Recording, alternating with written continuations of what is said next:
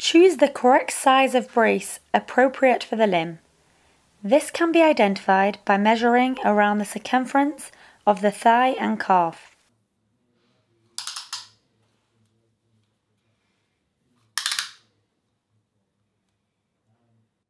We suggest setting the range of motion hinge in the correct position for the indication before applying it to the knee.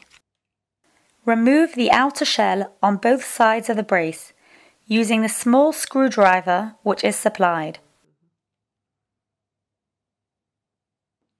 Choose the correct size of wedge suitable for the indication.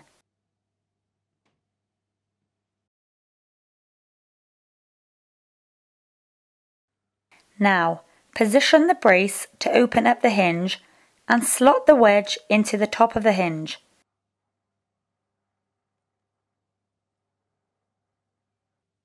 Secure this by replacing the outer shell and screws.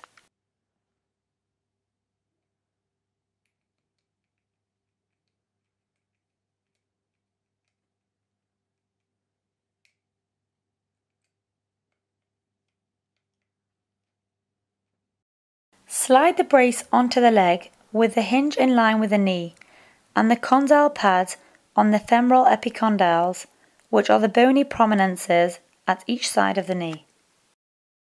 Once the brace is in the correct position, secure with the circumferential straps, starting with strap number 1 and continue numerically. This is to provide structured counterforce for an optimal fit during the application. All straps should be secured to provide gentle compression to the limb.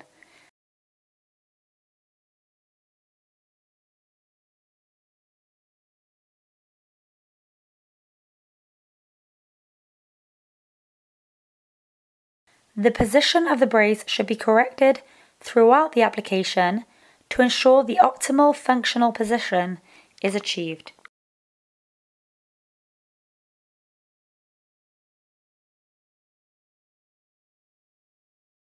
Following this process will provide ease of application for clinician, carer, or patient.